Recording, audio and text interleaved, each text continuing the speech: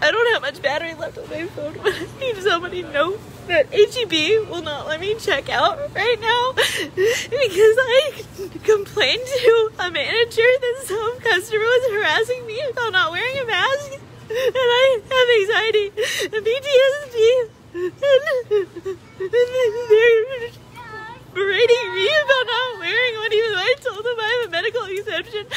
The manager's name is Val, and I'm going to be calling corporate later on. This is the HEB at Whitestone in Round Rock / Cedar Park.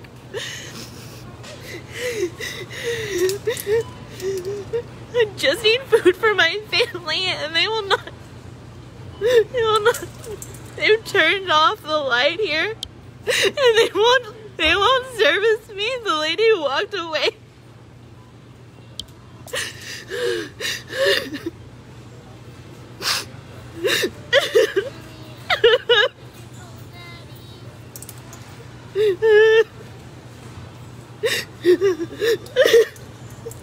And I'm here with my kids. There's like no compassion left in this world.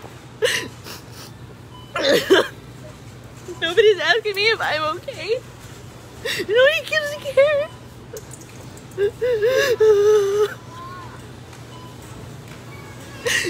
All of this because less than 10,000 people have died from COVID for real in the US. The rest of them had at least 2.5 comorbidities. I have to call my husband now in case I get arrested or something, which they're not allowed to do.